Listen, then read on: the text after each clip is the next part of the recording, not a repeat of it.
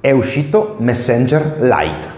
Sapete tutti che cos'è Messenger? È quell'app di Facebook che serve a gestire i messaggi privati di Facebook. E sapete che problemi ha?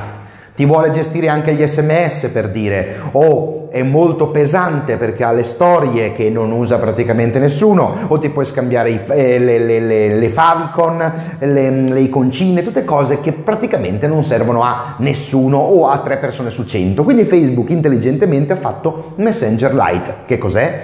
È una versione di Messenger molto più leggera. In teoria sarebbe per i mercati emergenti, cioè dice Facebook, quei mercati in cui il 4G, la banda ultra larga eccetera non ci sono, quindi dove vanno ancora in 2G, serve qualcosa di più leggero. In realtà quello che penso io è un po' diverso.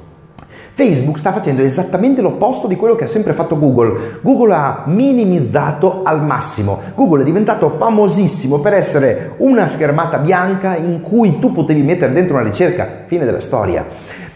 Messenger e tutte le app di Facebook fanno l'esatto opposto. Le storie adesso sono in Instagram, sono in Messenger, sono in Facebook, sono in WhatsApp. Ma chi usa queste cose qua? Allora cosa succede? Che abbiamo dei tool sempre più pesanti, sempre più invadenti, sempre più invasivi che non usa nessuno. Quindi l'idea di fare delle versioni light non è per niente male, perché se avesse fatto un'altra cosa, un'altra app, un altro software, sarebbe stata una nuova copia di una cosa che esiste già e nessuno si sarebbe fidata a scaricarla, perché noi ci fidiamo delle cose che conosciamo.